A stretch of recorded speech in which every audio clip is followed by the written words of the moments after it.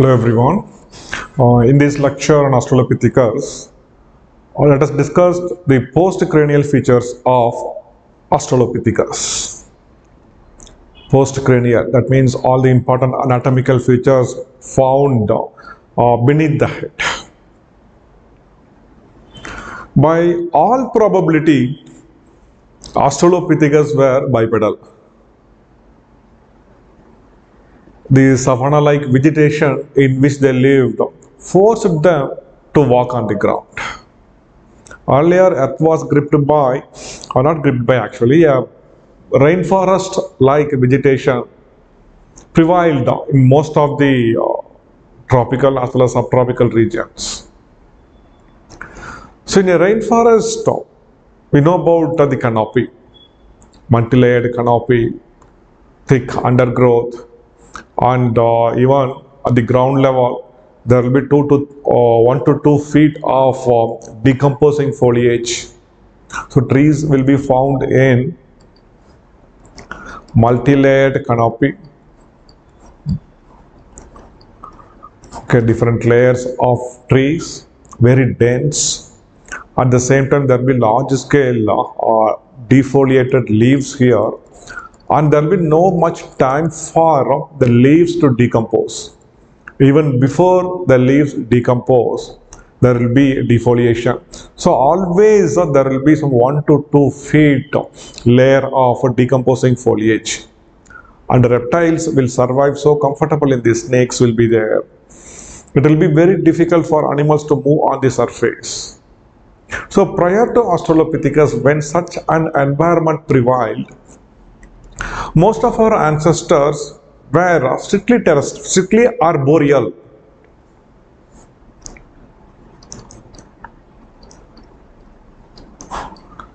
So that means they were forced to live on the tree branches. And soon there was a change in environment. This rainforest type of vegetation was replaced by a savanna type of forest.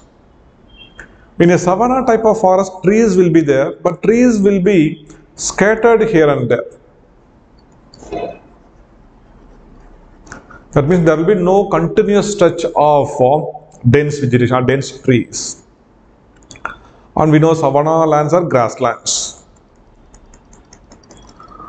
So because of this change in the environment, Australopithecus were forced to climb down from the trees, move down from the trees. And this new environment forced them to walk on the ground. At the same time, they need to spot the carnivores. So every time they need to climb. And it is this right which gave Australopithecus the bipedal locomotion and almost a semi-erect posture. Bipedal locomotion. So by all probability, Australopithecus were bipedal. And the savanna-like vegetation in which they lived forced them to walk on ground. So apart from this, there are number of anatomical evidences which again suggest that Australopithecus were bipedal. These are more centrally placed foramen magnum. Earlier we have discussed by foramen, we refer to a opening in a brain. We discussed about foramen magnum earlier. So foramen magnum is here. This is the opening through which brain further continues as the spinal cord. There are also other foramen, like we have this jugular foramen here, through which the jugular vein passes. But that doesn't have any evolutionary significance. But the position of foramen magnum here, it implies a number of evolutionary significance. It has evolutionary significance because when the human ancestors were quadrupedal,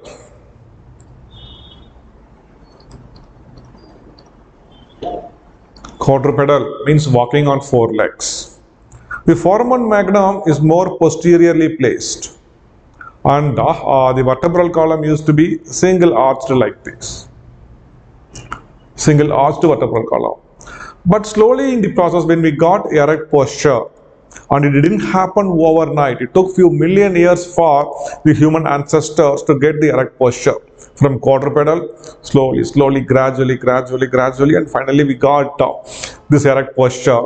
It took few million years.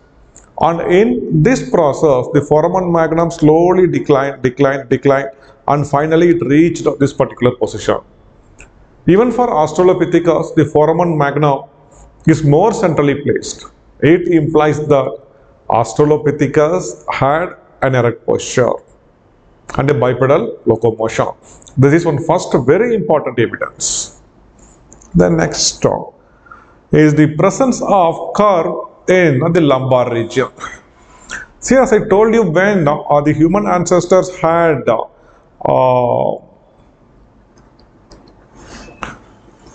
quadrupedal locomotion, foramen magnum was more posteriorly placed and vertebral column used to have only one arch. Only one arch.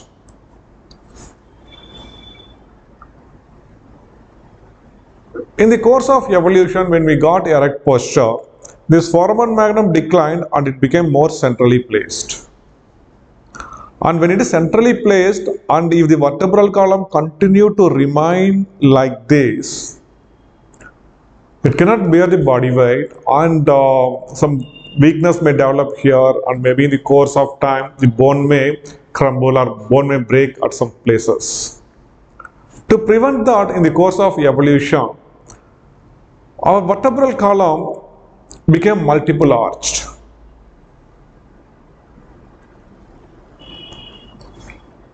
So that the weight can be balanced at many places. It can be balanced here, it can be balanced here. And it provides some sort of a stability and strength to the backbone. So the multiple arched vertebral column is called as anticlinal vertebra.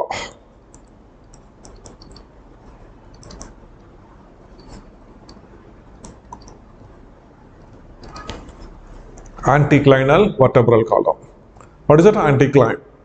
So in geography you might have read about fold mountains. Himalayas is an example for fold mountains. So in your fold mountains, the upstanding portions are called as anticline and the low-lying portion is called as a syncline.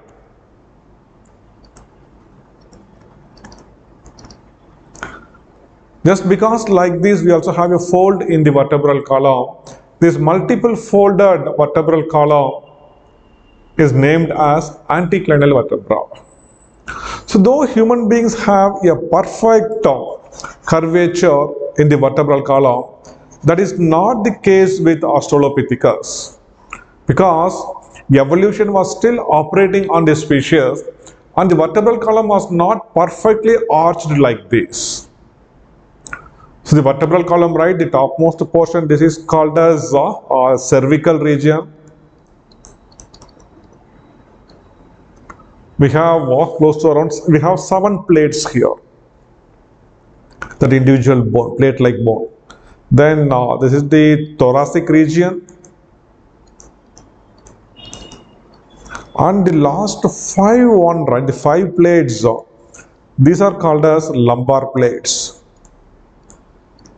or the lumbar region, where we have 5 plates. We call it as L1, L2, L3, L4 and L5.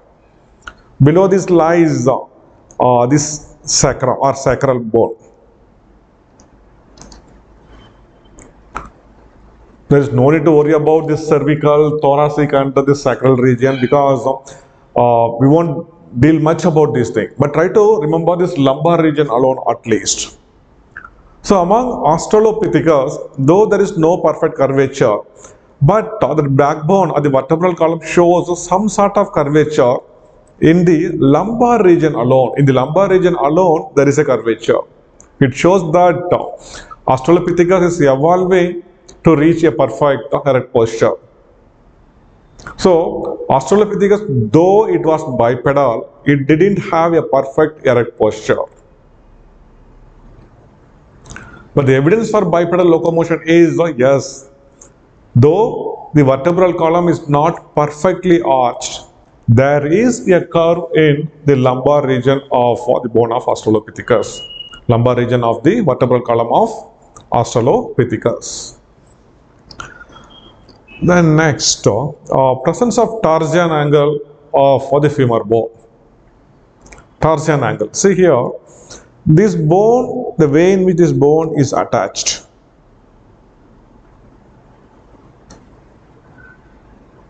This angle, right, we call it as the torsion angle. This bone is not straight like this. Had the bone be straight like that, then the entire body weight, right, will straight away fall on the knees. And that will put lot of pressure on the knees. To prevent that, there is an angle here. This angle is called as torsion angle of the femur bone. It is again a weight bearing modification. It may act like a spring. When there is more weight, right, this bone can twist something to some extent so that it can bear the body weight. So it is one way to prevent the excessive body weight from falling on the knees, because knees need to be very stable. Correct? So, but though there is a curvature in the torsion angle, knees are straight. They are straight knees. Okay, but torsion angle is present in the femur bone.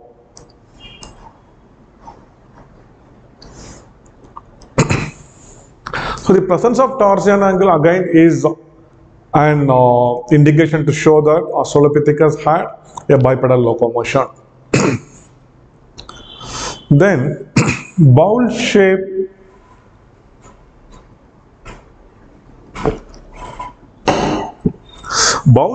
of the pelvis.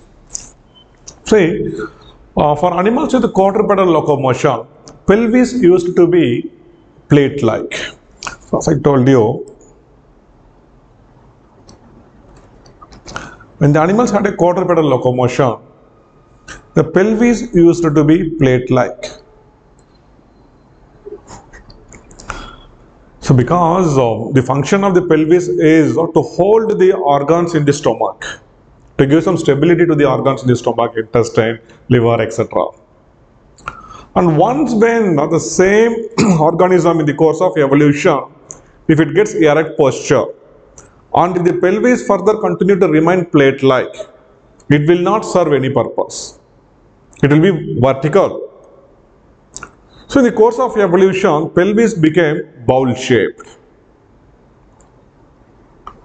And even Australopithecus had a bowl-shaped pelvis.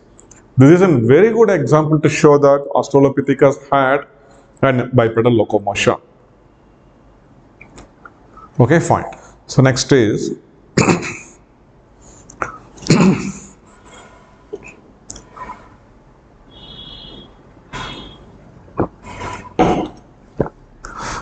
presence of linea aspera. This linea aspera is present only in hind limbs. So linea aspera, right, this refers to a small groove. This is a groove developed in the posterior side of femur bone. Posterior side of the femur bone.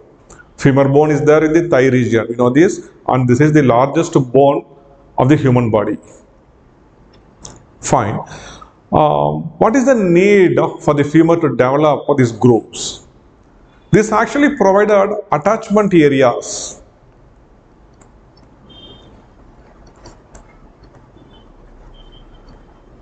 Attachment surfaces for the muscles in the thigh region. When the human ancestors had quadrupedal locomotion, the entire body weight was balanced by the forelimbs, both forearms and hind limbs. And when they got erect posture, now just two limbs are going to balance the entire body weight. At the same time, in the course of evolution, right, even our human ancestors became larger and larger. When compared to Australopithecus, Homo habilis were a bit larger.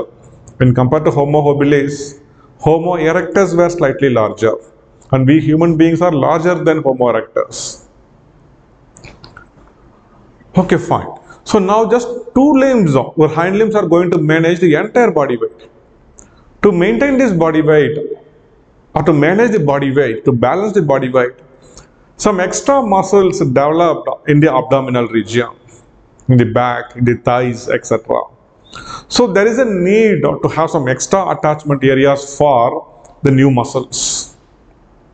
So this linea aspera developed in the femur bone mainly to provide attachment area for the muscles in the thigh region. That's why we know, right, there is a huge difference between the muscles in our forearms and the muscles in our legs. We have too much of muscles in the abdomen and the thigh region. For these muscles to get attached in the femur bone, there is a need to have more attachment areas. So in the course of evolution, when from quadrupedal to bipedal, new muscles develop, and to attach these muscles, and for these muscles to get attached, this linea aspera developed.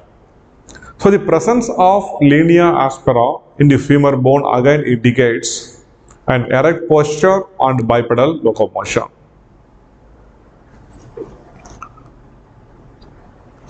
Then finally, right, our entire body weight will come and straight away it will come and fall on our ankle. If our entire body weight is made to come and fall in this region, how long this region can bear our body weight? The bones there may break or it may become weak. From 60, 70, 80 kg, right? If it straight away it falls on this one particular bone, that bone cannot bear that weight for a long time. So there were a number of anatomical modifications which happened in the feet and in the ankle, so that our body weight will not be made to fall in one particular place, but it will be made to radiate into our entire feet. Our weight load, it runs like this.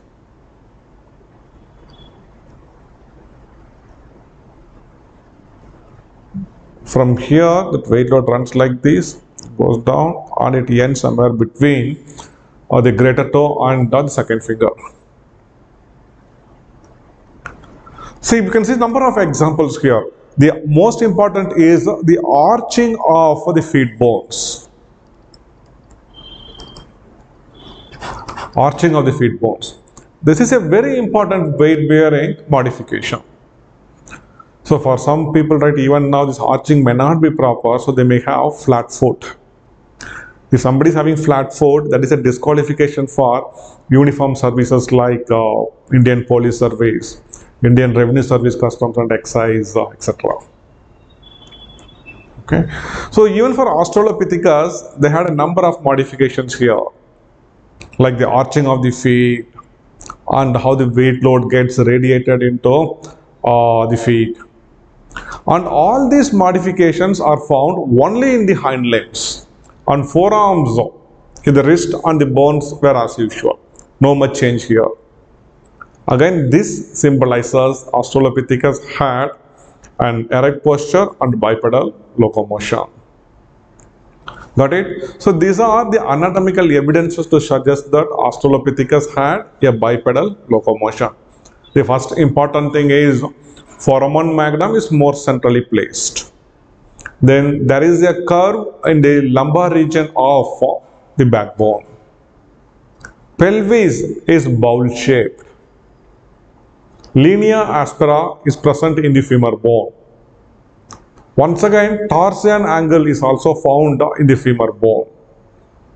Knees are straight, and there are number of weight bearing modification in the feet and in the ankle. And these modifications are found only in the hind limbs. This suggests very clearly that Australopithecus were bipedal and they had an erect or semi-erect posture. One thing for sure is their forearms were free. They didn't use their forearms for locomotion. Though Australopithecus had a bipedal locomotion, The bipedal locomotion of Australopithecus is not like that of human bipedal locomotion. There is a difference actually. This is largely because of the absence of these muscles. Most importantly, this gluteus,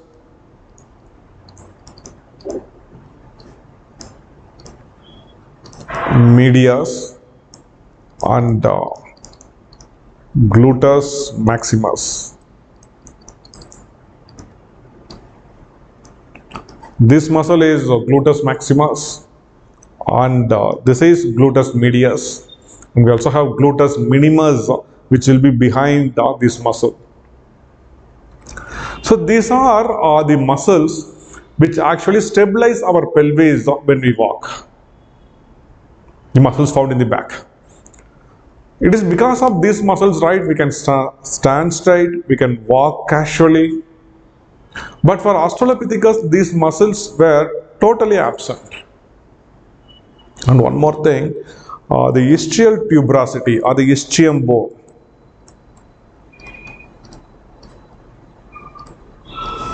This is that ischium bone, the one in the green color. This bone generally it used to be very long for the animals with the quadrupedal locomotion.